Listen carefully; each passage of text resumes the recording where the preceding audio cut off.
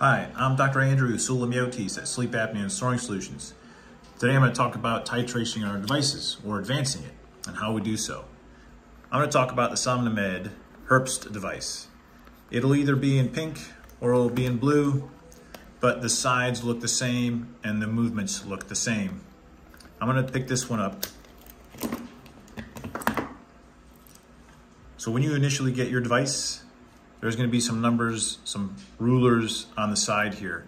You're going to initially get started with this being set at 1.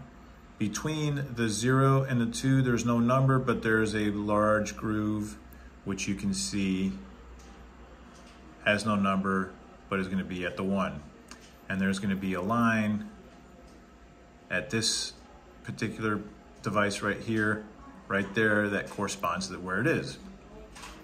Right next to all this, there should be an arrow that points upwards.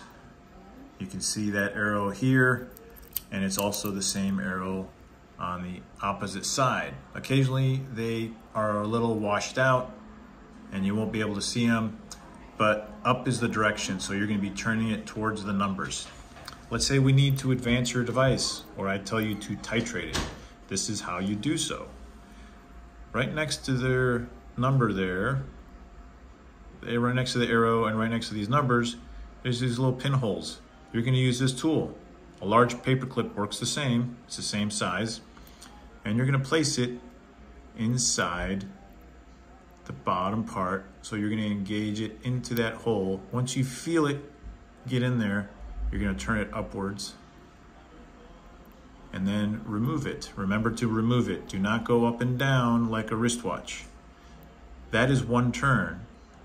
If you turn it back again and go to the bottom of the arrow, engage it and spin it upwards, you'll feel it turn. That is 2 turns.